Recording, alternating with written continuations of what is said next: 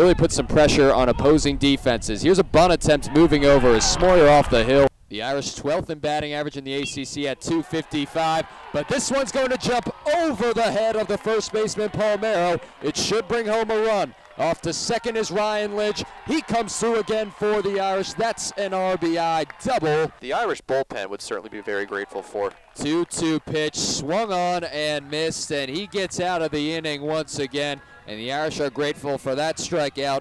So with a man aboard at third, 2 outs, this could be it. Making the catch, bobbling it slightly in the glove, but he gets it out of there, and Fiala makes the throw over cleanly this time.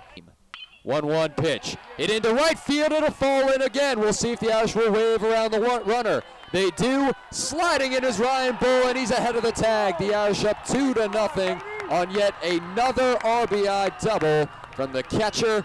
From the stretch, here's the pitch, misses, and they're going to try down to second, and they got him leaning. What a play by the Irish's Ryan Lidge, doing it all from the plate and now from behind the plate. 2-1 pitch, here it comes, high in the air, into center field. Backtracking is Richardson, also getting over there is the right fielder Youngdahl, but Richardson will make the play, and the Irish secure the ball on a flyout. They secure the victory at the same time.